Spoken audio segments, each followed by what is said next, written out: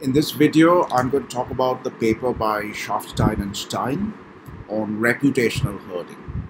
So the basic idea is that certain kinds of experts, for example, hedge fund managers or managers of companies, they, for reputational reasons, they may often have an incentive to agree with the market or with other experts, even though they privately may think otherwise or disagree with the market. Their actions or their words may often be incentivized to agree with others and with the market. And this may lead to things like, bubbles and the sort of thing that we saw in the 2008-9 financial crisis. So before I proceed further, let me show you a short CNN clip which gives you some background on a certain kind of experts, which is the rating agencies like Moody's and Standard & Poor's and so on, who rate bonds and stocks and various financial instruments for investors. The pain stretches from home buyers all the way to pensioners who depend upon their monthly checks.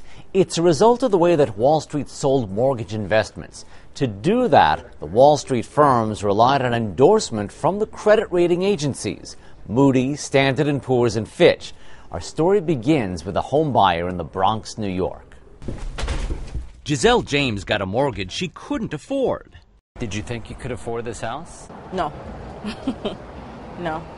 But when James fell behind on her payments, the lender didn't have to worry. That lender, Alliance Mortgage, had already sold the mortgage to investment bank Morgan Stanley. The basic idea was, let's take a bunch of mortgages. Professor Lawrence White teaches economics at New York University's Stern School of Business. Here's these 100 mortgages. They've been packaged up into what we're now going to call a security. Securities consisting of anticipated mortgage payments that Morgan Stanley, Goldman Sachs, and other Wall Street firms then sold to investors.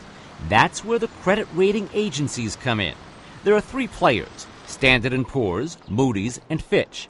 It's their job to rate the creditworthiness of those mortgage investments, to tell investors what's the likelihood James and other home buyers can make their monthly payments, which are supposed to flow to the investors. The rating agencies said homeowners like James were likely to pay their mortgages. Very likely. So they gave those mortgage securities their top marks, an effort, critics say, to generate more lucrative deals from Wall Street. The rating agencies, if you want, betrayed the people by relaxing their standards, by having models that did not recognize the objective risk conditions in the field. Giselle James was a poor credit risk. She fell into foreclosure, just like millions of other home buyers who also could not afford their mortgages. It turned out that, no, this wasn't so safe. The rating firms had been way over-optimistic. Some analysts at the rating agencies knew it.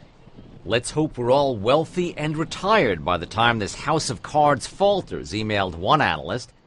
Based on AAA ratings, Ohio's pension funds bought 263 of the mortgage securities. When the housing bubble popped, the investments plummeted. S&P, Moody's, and Fitch quickly cut their ratings from super safe to junk. But it was too late. Ohio's pension plans lost $456 million. Our investors and retirees were certainly victims of what the rating agencies did here. It's very upsetting for our investors and retirees. Many of them know that the systems have been hurt. They worry about getting their checks every day. Ohio is not alone. Connecticut and California also lost millions, and they, along with Ohio, are suing the rating agencies. The agencies say they intend to defend themselves, but they're getting heat in Congress, and the financial reform bill now before the Senate would create a new office at the Securities and Exchange Commission to oversee and require more transparency of those credit rating agencies. So as you saw in that video clip, one of the major reasons for the 2008 financial crisis was that banks had given these subprime mortgage loans, and they packaged them and they gave it to borrowers who often didn't have the means to repay. They were taking out these mortgages beyond their means. And then the banks who lent them packaged them into these mortgage-backed securities and sold it to other agencies and to the financial markets. Now, the ratings agencies like Moody's and S&P, they gave, till the eve of the crisis, they gave these mortgage-backed securities AAA, their highest rating, and overnight changed it to D. So the question is, and that is what created a lot of exposure to these toxic assets by a lot of institutions, who then started falling like dominoes once the assets were downgraded. So the question is, why did these very reputed rating agencies give such high ratings to these bad assets? Now, lots of things can be said. For example, in the video, one perspective you heard is there's some sort of moral hazard because these ratings agencies are paid by the very companies and asset owners who are rated by them, and that creates a conflict of interest. But in a separate clip, you will see that Warren Buffett has said that because there's a small number of these rating agencies, it minimizes the race to the bottom. So if there were lots of them, then companies would shop around for the ones who are willing to give them a good rating, and that would create too much competition in the market for ratings, would create a problem of its own. So the fact that there's just a small number of them and everybody has to go to them, to some extent limits the moral hazard. So shouldn't we expect a concern for reputation by the ratings agencies to solve the problem? That if they see an asset is unlikely to be good, if it's very risky, the concern for their long-term reputation as reliable ratings agencies should lead them to give an honest assessment. That's what we would expect. What Scharfstein and Stein show in this paper is that, by the way, the paper was written in 1990, it was published, so it long preceded the crisis that we are talking about from 2009. So what they show is that they bring in a different perspective, which says that it's precisely the concern about reputation which may lead these ratings agencies to practice opinion herding. Right? If other agencies have rated an asset highly, then they have an incentive to agree with them, even though privately they may have a different opinion. So let's see where that comes from. And let's go through the model to understand the underlying logic. So this paper is a variation on the theme of information cascades, the Bikhchandani et al. Paper that we studied earlier, where there were private investors who were investing their own money. They were trying to decide whether to buy an asset like an IPO, a new company. And we saw that if a few people take similar decisions, for example, they start buying that asset, then others, even if their private information is different, they will mimic what the first few guys did, and that can lead to very inefficient collective decision making. So a similar phenomenon is going to arise in this paper, but for different reasons. So in the Bikhchandani paper, people were investing their own money, so they had a stake, but in spite of that, that phenomenon happened. Here, the story is that people are investing other people's money. So the only reason for them to take correct decisions is to preserve their reputation. They don't want to, make bad investments, or they may not want to make bad investments with their clients' money if it hurts them reputation-wise. But as we will see, reputation is not going to give the right kind of check. In fact, it's going to generate perverse motives. So in this paper, The agents are things like, money managers, hedge fund managers, ratings agencies, and so on and so forth, who are guiding the investment decisions of others. The money belongs to others.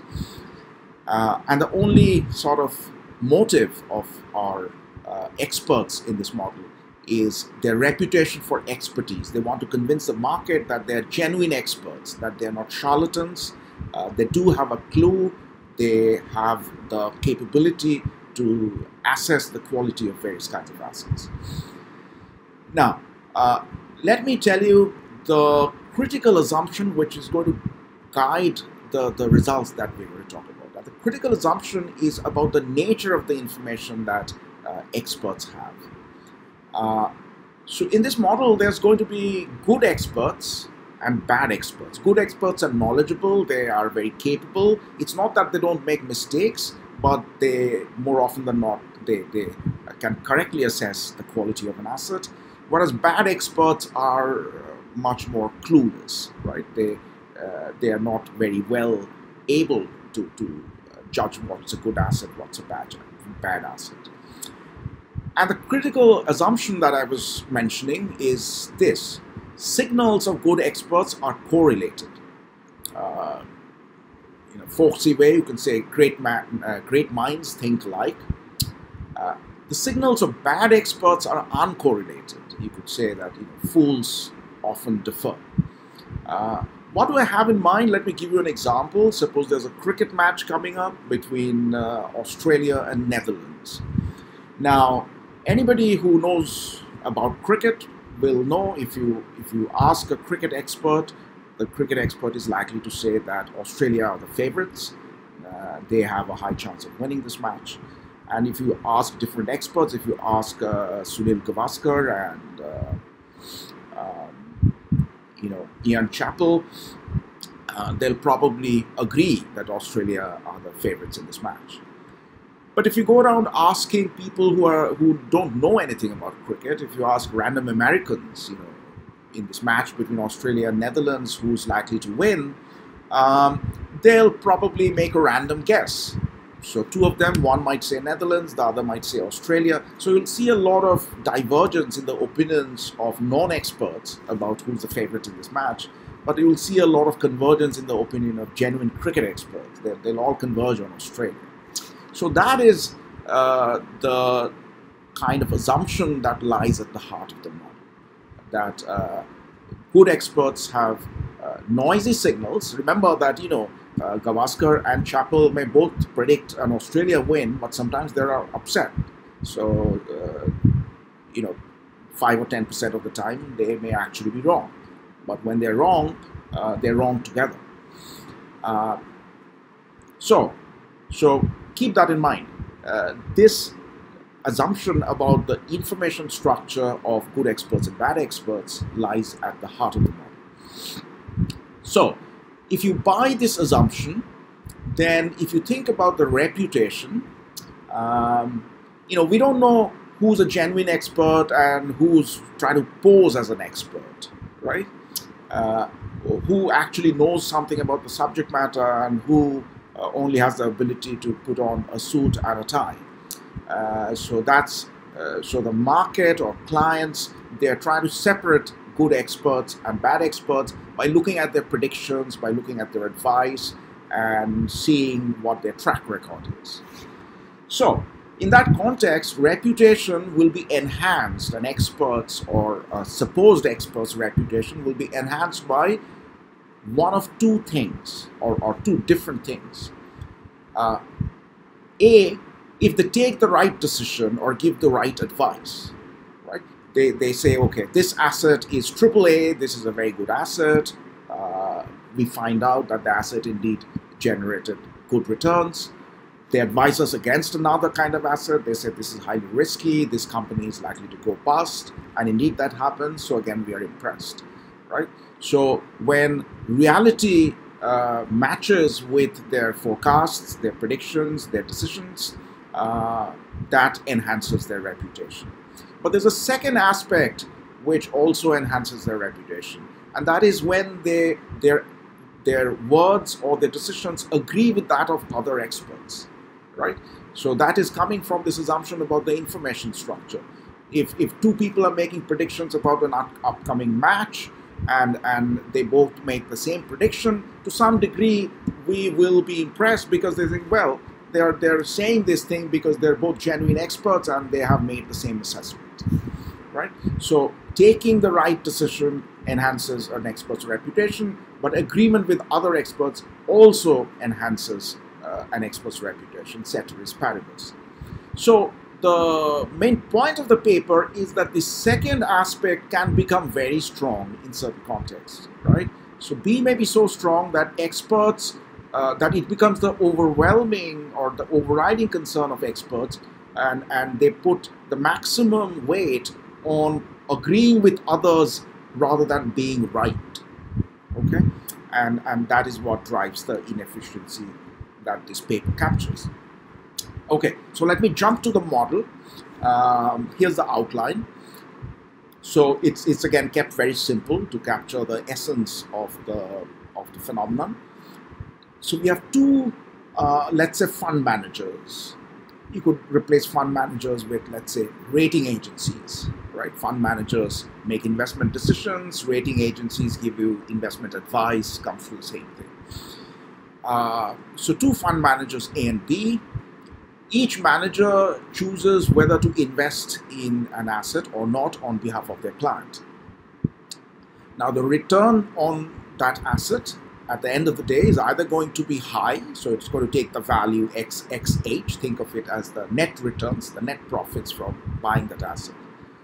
Or the returns can be low, so it can take the value XL, which is some negative number, right? So in this case, the client makes losses on the investment. And if the manager chooses not to invest, the end decision, the payoff from that for the client is normalized to zero.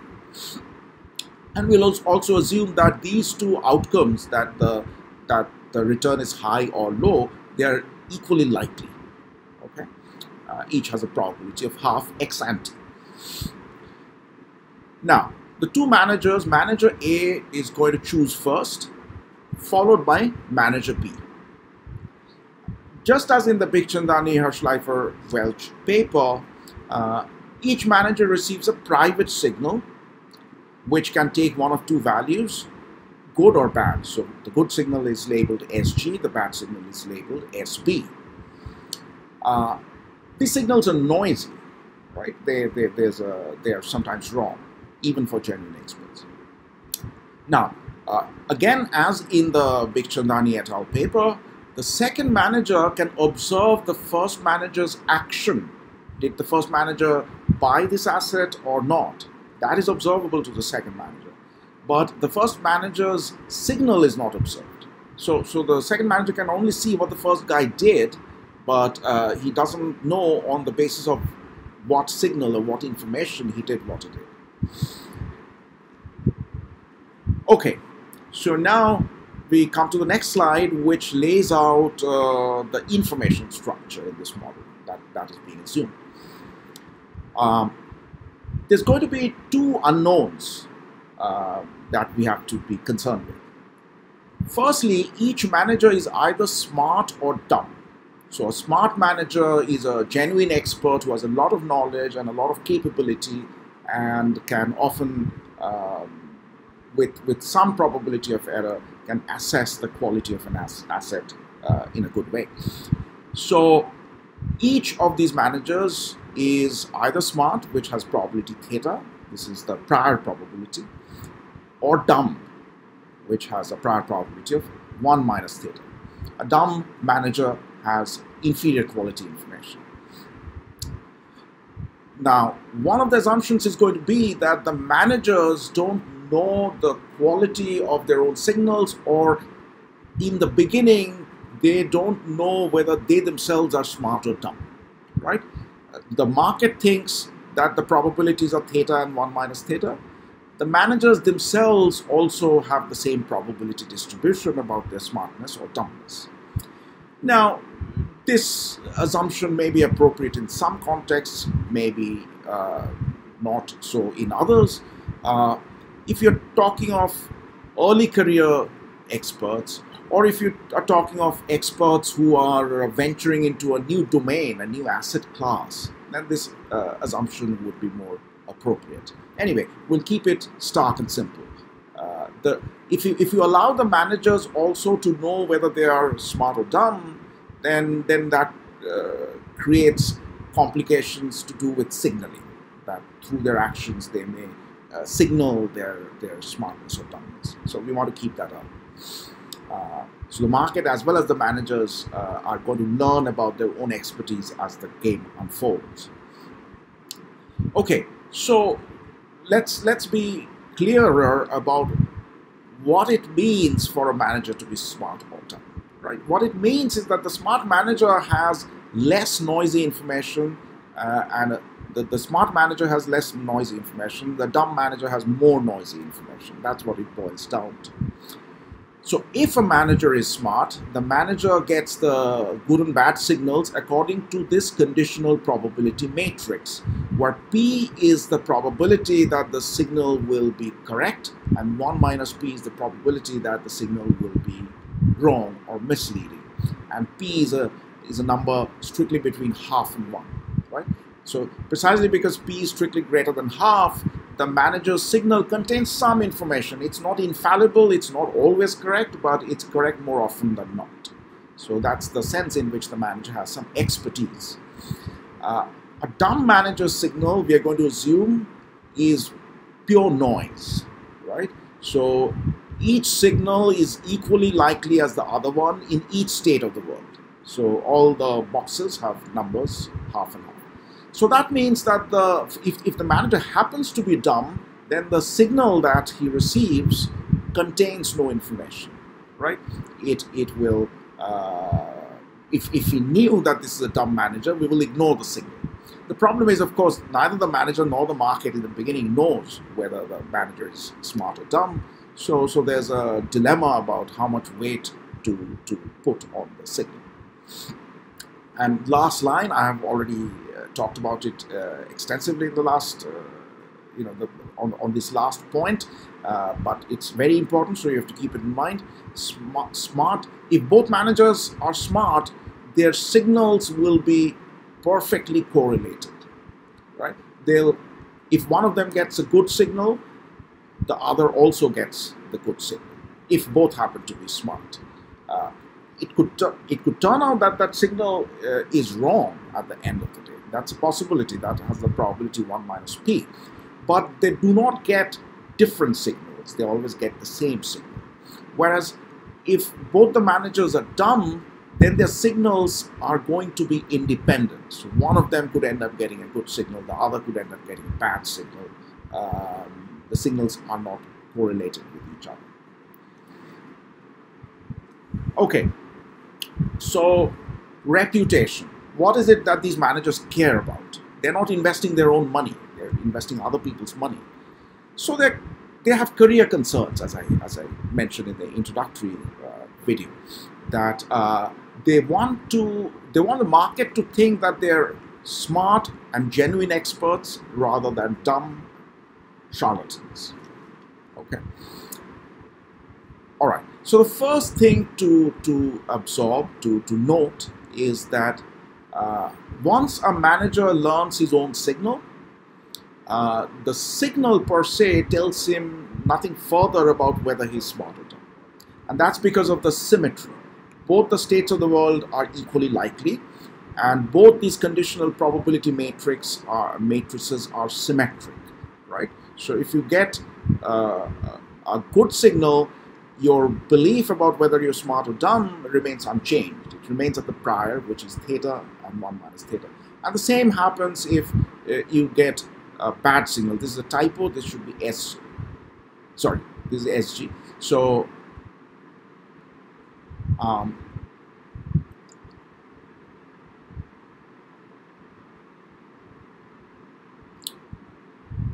well, let me change that.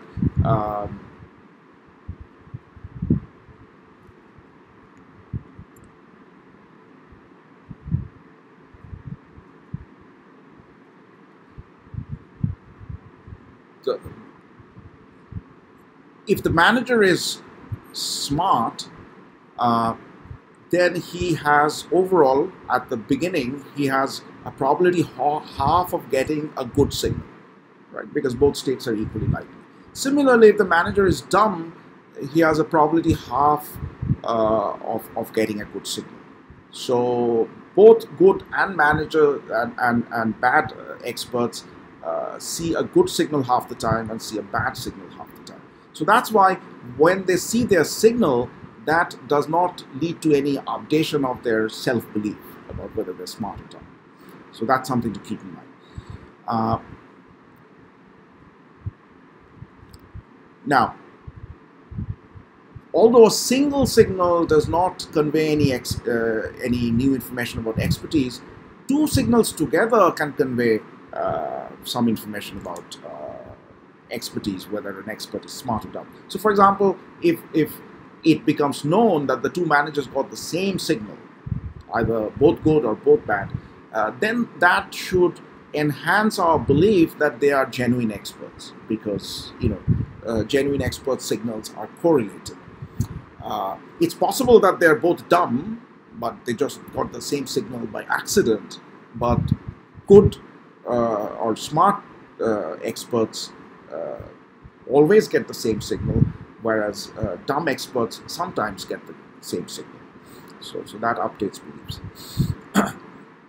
Now, in our game, the market will observe each manager's action, but not their signals. So the signals are always going to be private information. So that's why there's going to be some gaming and some clever manipulation which will arise with respect to the signals. But the markets only see the actions, whether they invested or did not invest. Also, in this model, we'll assume that the market will eventually find out the state of the world, right? Of course, it'll be too late. The decision will have already been taken.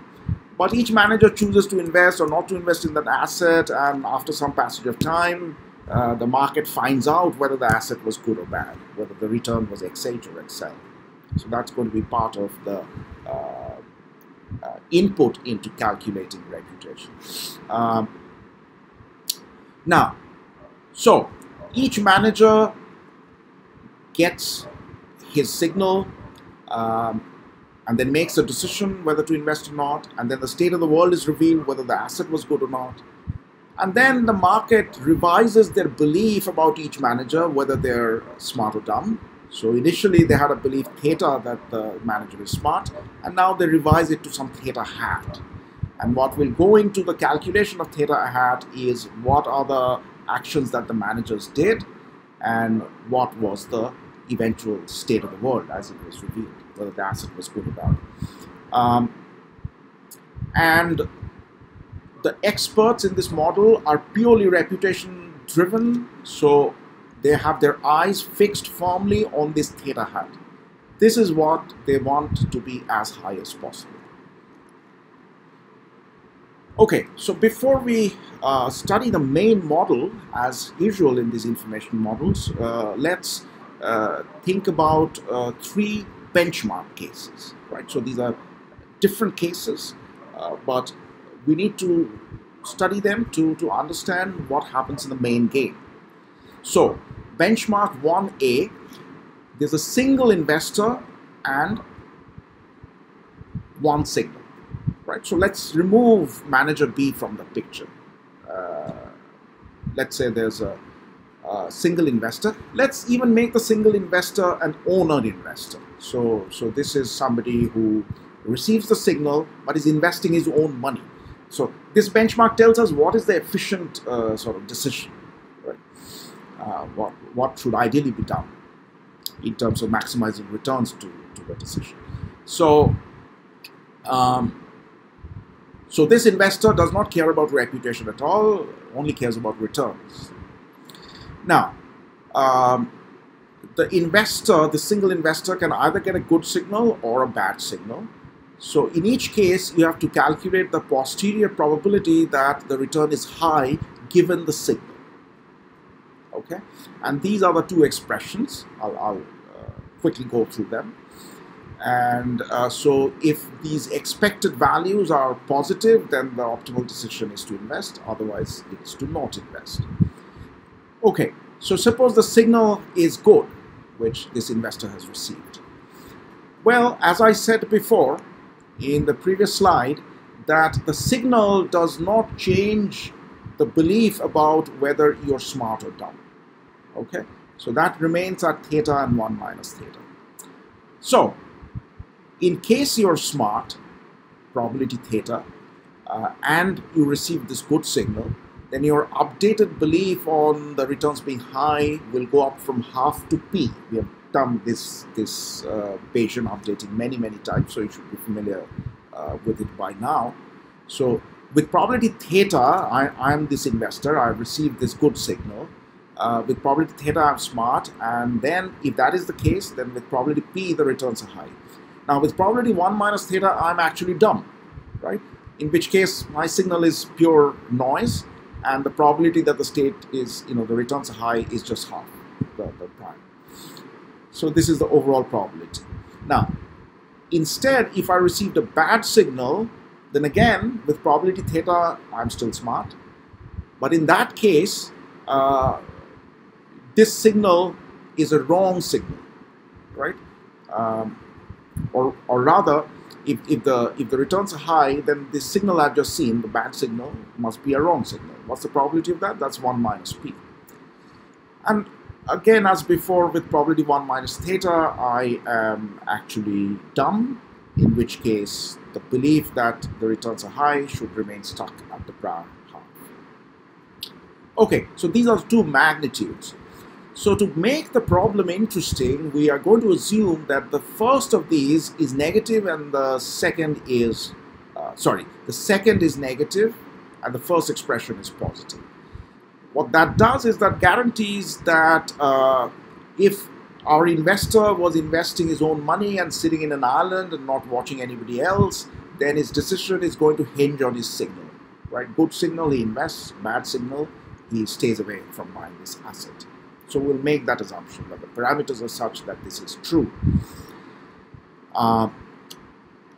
Okay, let's move on to another benchmark. Now let's now bring in a second signal. Suppose the single investor gets a second signal. So he's sitting on two different signals. Okay, what would be his optimal decision rule? So still a single investor, still he's investing his own money based on these two signals.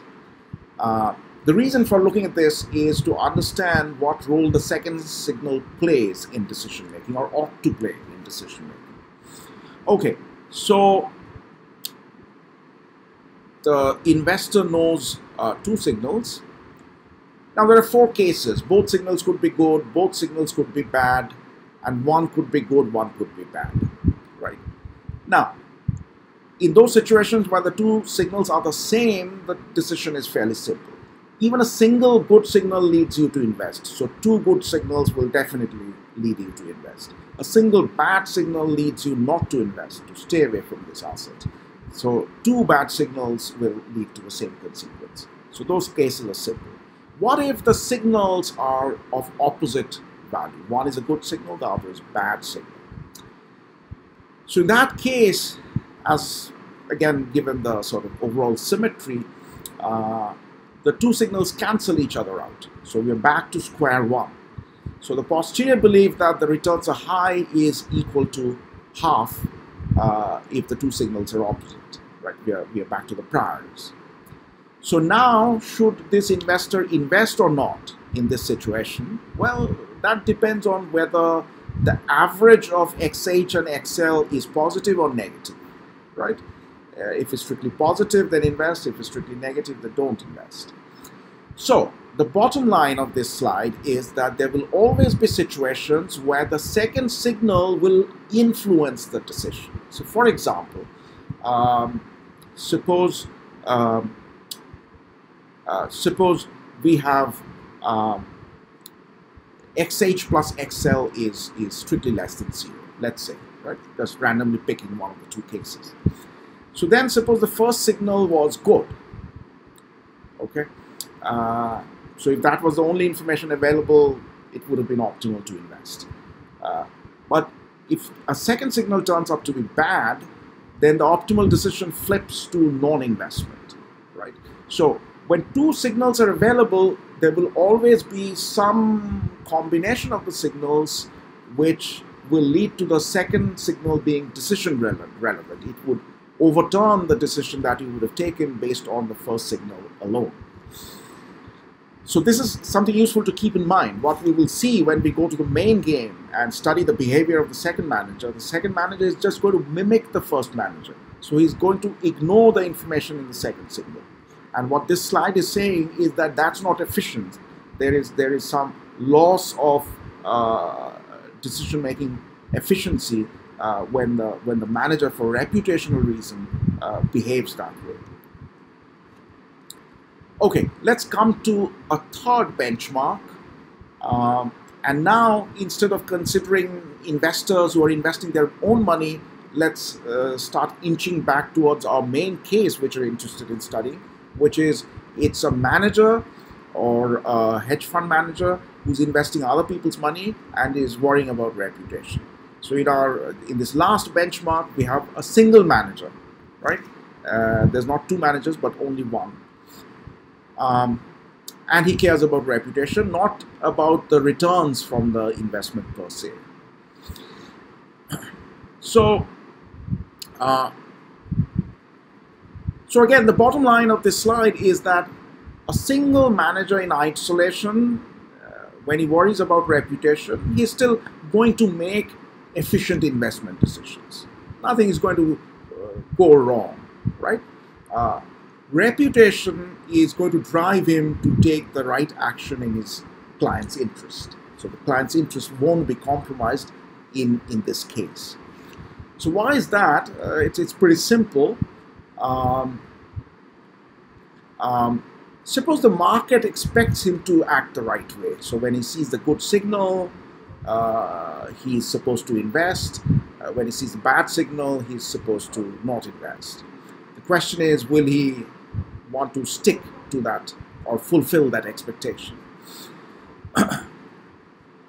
Now, in this situation of a single manager, what happens is the manager's reputation is solely dependent on whether at the end of the day his decision was correct or wrong. Okay?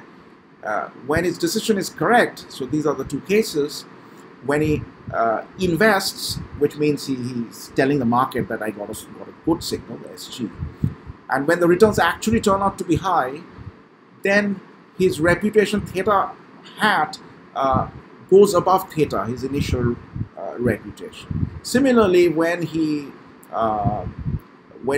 stays away from the asset and the asset quality is revealed to be bad at the end of the day, again his reputation improves. But whenever he's wrong, and that can happen in two ways: he invests in a bad asset, or he doesn't invest in a good asset. In both of those cases, his reputation falls, right? So what he's trying to do is he's trying to get into one of these two cases rather than these two cases, right? That's what his entire effort is geared towards. Now, when he gets a good signal, remember that both states are equally likely to begin with before any signal comes through. So when he gets a good signal, you can do the Bayes rule updating, etc. No wonder that his belief that the returns are high goes above half. And when he gets a bad signal, his probability calculation that the state is that this is a good asset drops below half. Okay, so all he cares about is being right. So whenever he thinks one state is more likely than the other, he will take the corresponding action. So when he got a good signal, he thinks that the asset is good with more than 50% chance. And so if he invests, there'll be more than 50% chance that the market will think he's smart. And so he invests in that case. Okay, so his reputational incentives get totally aligned with the client's interests, right? So maximizing reputation for the manager and maximizing returns for the client show no divergence in this case when there's a single manager.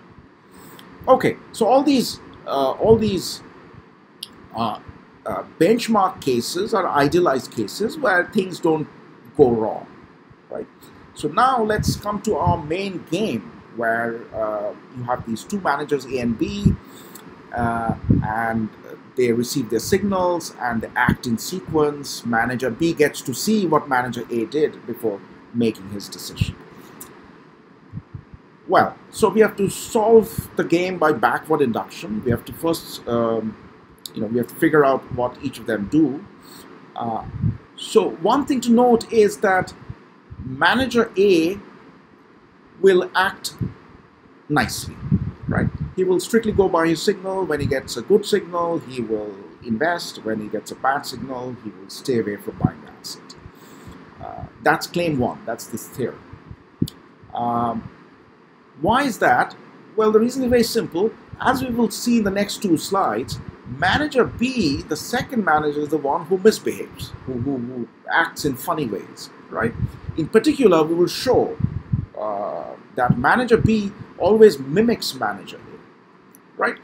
And in equilibrium, the market knows this. The market knows that the second manager has a strong incentive to opinion herd with the first manager. So if that is the case, then what the first manager does is the only source of information available to the market, the only meaningful source of information based on which the market assesses his ability, right?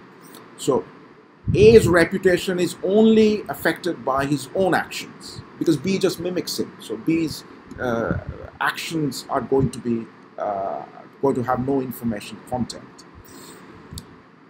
Now, we have already seen in benchmark benchmark 2 that a single manager acting in isolation goes by the signal. So in this game, the first manager is going to make his decision faithfully based on his signal, and that's going to be it. So a single manager will always, so to speak, reveal his signal truthfully through his decision. Now, this last point is relatively minor. You could imagine, technically, you could create an equilibrium where the manager reveals his signal to the market by doing the opposite of what is the appropriate action. So when he sees a good signal, he chooses not to invest. When he sees a bad signal, he chooses to invest. If that is understood the market will still be impressed, but the client will suffer, bad decisions. So we rule that out. If the manager has maybe a 1% or 2% commission of the profits made by the client, then this sort of thing will not arise. Okay, here are the two interesting results in this and the next couple of slides. First of all, there is no equilibrium in which manager B always reveals his signal. So manager B is going to game it, right? Manager B is going to not always follow a course of action which reflects his signal truthfully. Why is that? So let's go through that logic, and that is key to understanding the paper. Suppose there's a revealing equilibrium. Okay, so suppose manager B also follows his signal. He gets a good signal, he chooses investment for his client. If he gets a bad signal, he doesn't. Or at least some of the time. In some cases, he does that. Suppose. Now, let's look at the following situation. Suppose manager A did not invest, right? Since manager A acts honestly, if he did not invest, that means he has revealed to the market and to the next manager that his signal was bad, that he got a bad signal, that's why he did not invest. So manager B knows that. And now suppose manager B's own signal is good. So his own signal has conflicted with the previous guy's signal as revealed through his choice. So what is the second manager going to do in this situation? That is the question we have to evaluate, right? And I'm going to argue that in this sort of situation where his own signal has conflicted with the previous guy's, he will always suppress that information and always mimic what the previous guy did. So if the market expects him to go by his signal, he will lie. He will, in this situation, instead of revealing that his signal is good, he will lie to the market that his signal is bad by mimicking what the first manager did, namely not invest. So he will misreport his signal if the market's expectation is that he's honest. So let's see why. Again, we'll focus on this situation, right? First manager got a bad signal. Everybody can infer that from what he did. The second manager secretly, privately got a good signal. So now what is the second manager going to do? Well, in his own head, when he's calculating things, first of all, he's trying to evaluate the probability of the two states, that there's a good asset versus there's a bad asset. Well, the two signals being conflicting, they cancel each other out, right? So the high returns and the low returns again become equally likely. They're back to the priors. So that's point number one. Now, if the second manager is to truthfully reveal his signal by investing, if that's what we want him to do, then this incentive constraint has to be satisfied, right? What are on two sides of this inequality? On the left side, let me first say it in words and then we'll walk through the detail here. On the left side is his expected reputation. If he reports truthfully, if he tells the market, as it were, that he has received a good signal in conflict with the previous manager's signal. And on the right-hand side of the inequality is his expected reputation if he lies, if he misreports, if he falsely tells the market that he also got a bad signal just as the previous guy.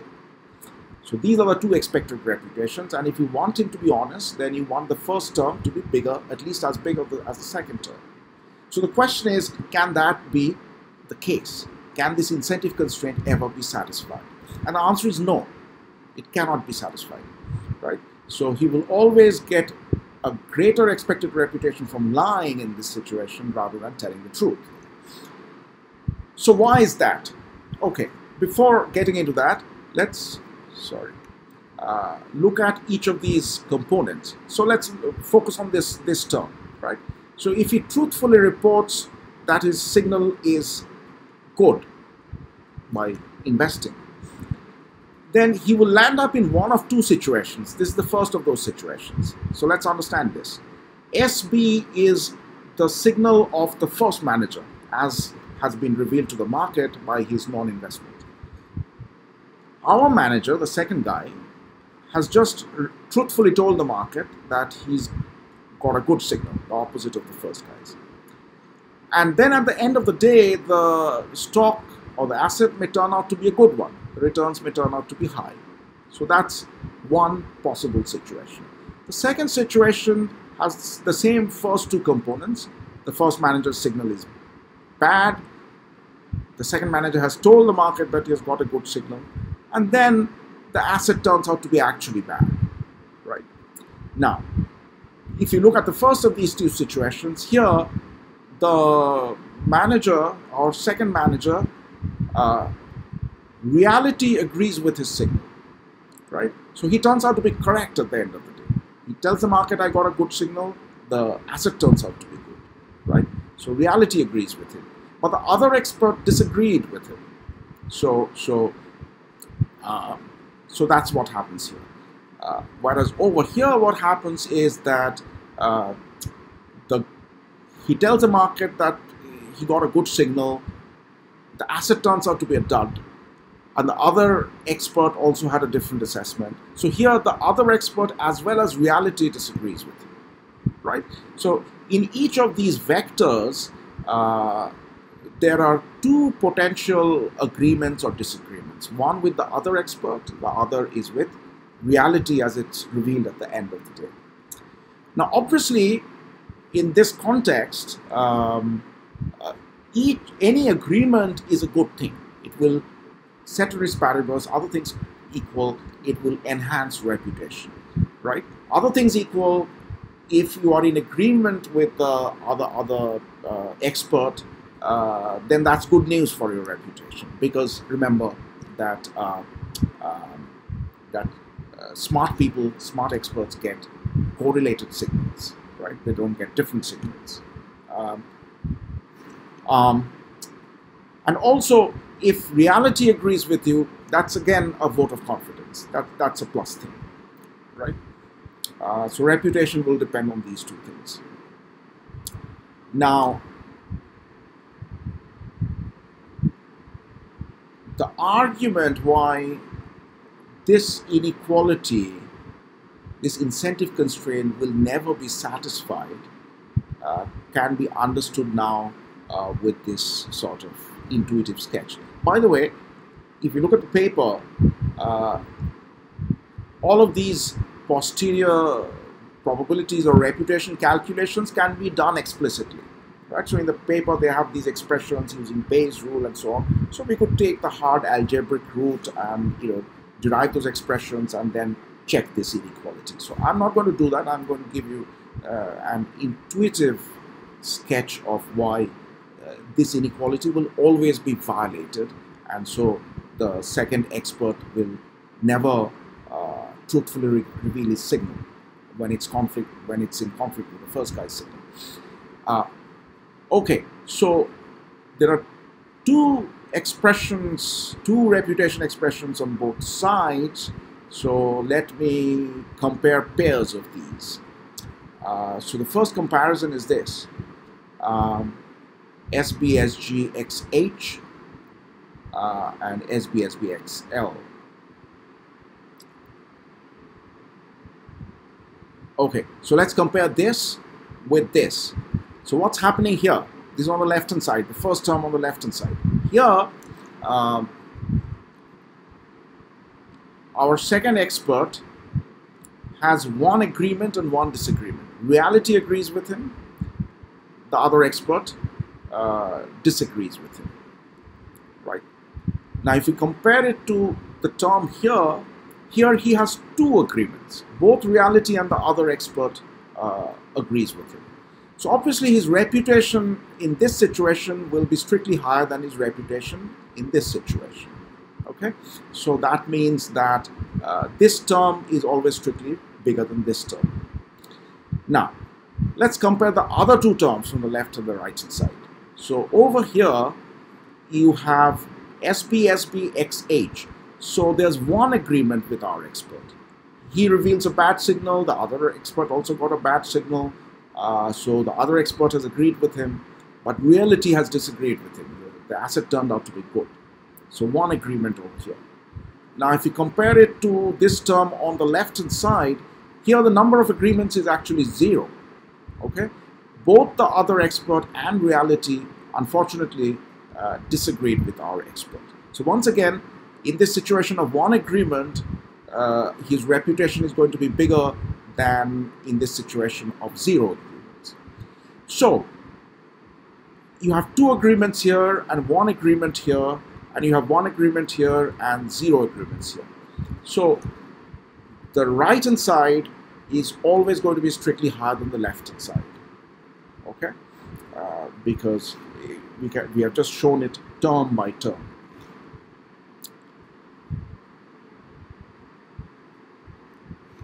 So the main thing is that, when their signals are in conflict, when our second manager asks himself which state is more likely, is this a good asset or a bad asset, that has gone back to 50-50, because the two conflicting signals have cancelled each other out. So both states of the world are equally likely. So whichever signal he reveals to the market, it has a 50% chance of agreeing with reality. So that washes out, right?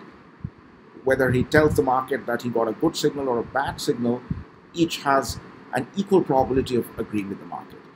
But he can at least guarantee that his claimed signal agrees with the other guy's signal, right? So if the first guy didn't invest, he can tell the market, oh, I also got a bad signal. So then he at least guarantees that he's in agreement with the other expert, right? And that becomes, therefore, the sort of dominant reason for him.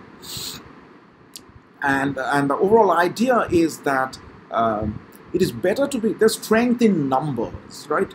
It's better to be wrong with others than to be wrong alone. Being wrong alone gives you a very high penalty, right? So in a cricket match, all the experts predicted Australia, and then somehow, Netherlands won, and then the market says, oh, at least, they all agreed that they're true experts. I mean, this was an exception. This was an upset. The market won't think too badly of these predictions coming from these experts. But then everybody made one prediction, and you're the only one to go against the flow, and you turn out to be wrong at the end of the day. That's just disastrous. You'll be singled out as a fool. Now,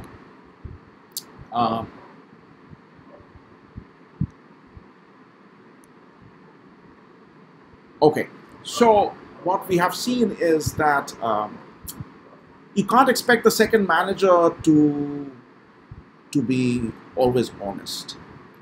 Now, this next theorem says that you can always find an equilibrium where not only does the second manager sometimes lie, he kind of goes to the extreme and always does exactly what the first guy did. He never makes an independent departure, no matter what his signal is. He just blindly mimics 100% of the time. You can always construct an equilibrium of that sort. You can never construct an equilibrium where he solely follows his signal, and you can always construct an equilibrium where he just mimics the first guy's decision. Okay, so why is that? Let's quickly look at the underlying reasoning, and again I'll give you the sort of sketchy outline that I gave you for the previous proposition. Now, to do this, we have to specify off the equilibrium path beliefs, right? So in equilibrium, is the second guy is supposed to always echo what the first guy did, right? Then, what if he deviates from that behavior, and what if, suppose the first guy chose to invest, and the second guy chooses not to invest. Now, he's not supposed to do that in equilibrium, but he might, and we have to then think about what will be the market's perception if this off the equilibrium path behavior arises. Right. So every equilibrium hangs on what is specified about this sort of off the equilibrium path move. Now, perfect Bayesian equilibrium does not impose anything stringent on off the equilibrium path beliefs. But here, if you think about it intuitively, this seems to be a reasonable off the equilibrium path beliefs, and we'll specify this to be the case. If B disagrees with A, then we will assume that B's disagreement is based on his signal. So if B disagrees and chooses investment, then off the equilibrium path belief is that his signal must have been good, right? Why did he become such a contrarian? Well, it must be his signal is pushing in that direction. And if he disagrees with the first guy and chooses non-investment, then the market thinks that his signal must have been a bad signal, right? So this seems commonsensical as choice of the equilibrium path beliefs.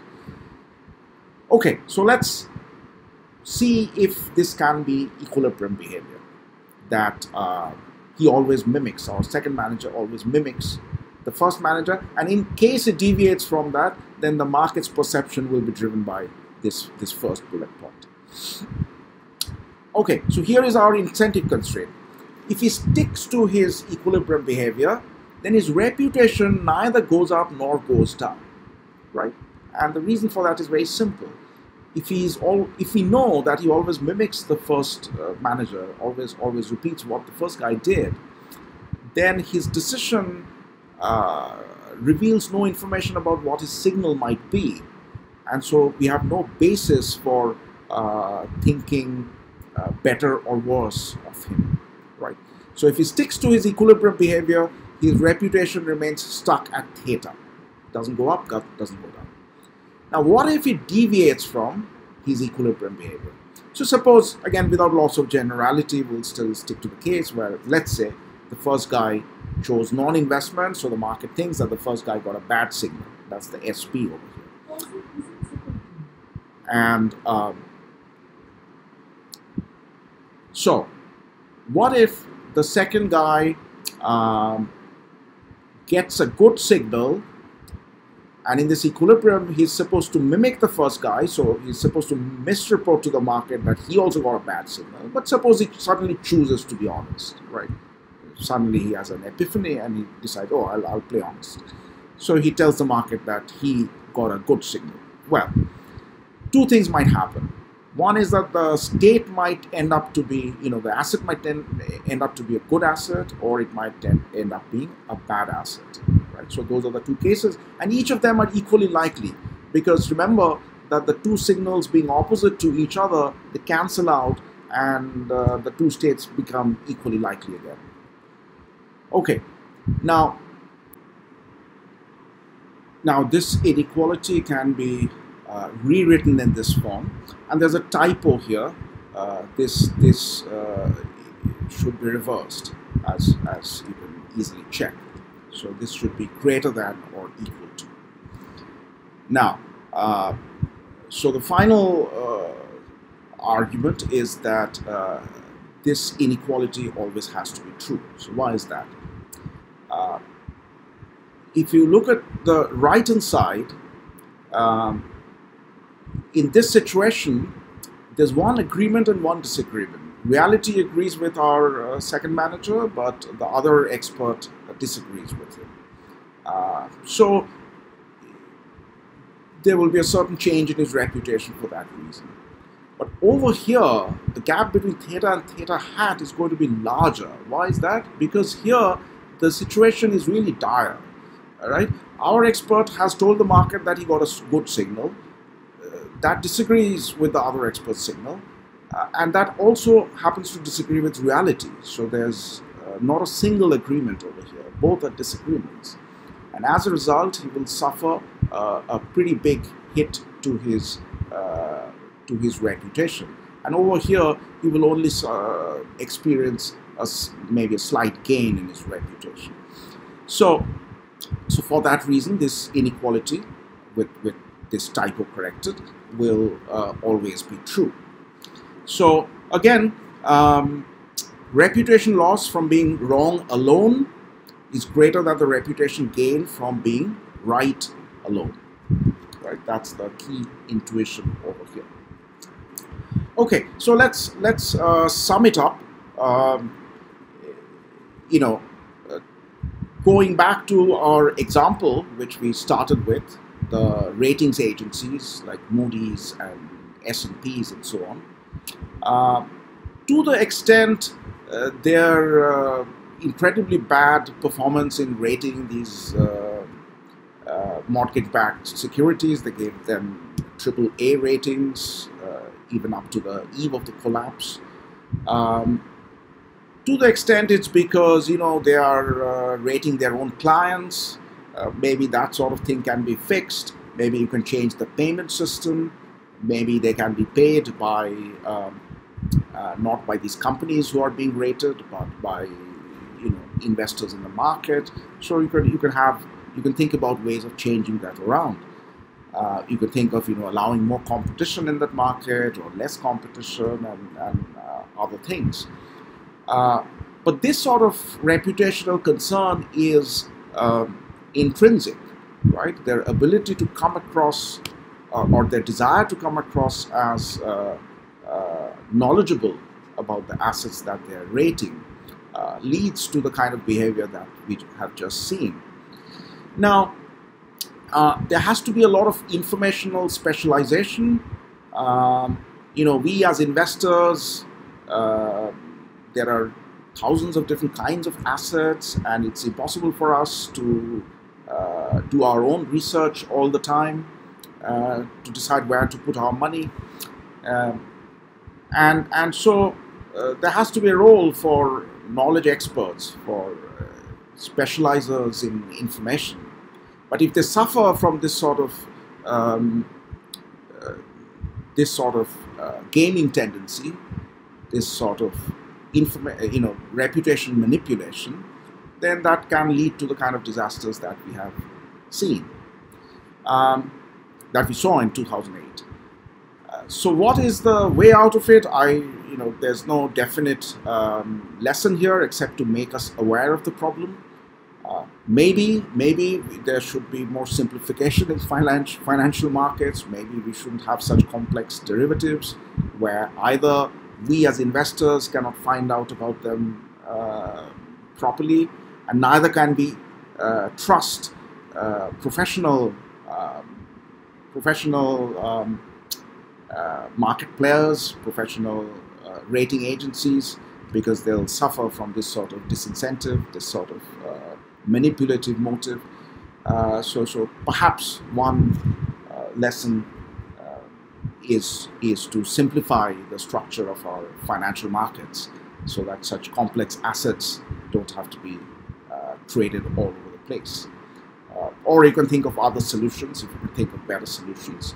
But I think this paper holds some key insight into why things can go wrong in a way which is deeply embedded in the nature of these markets and the nature of information that we are looking for.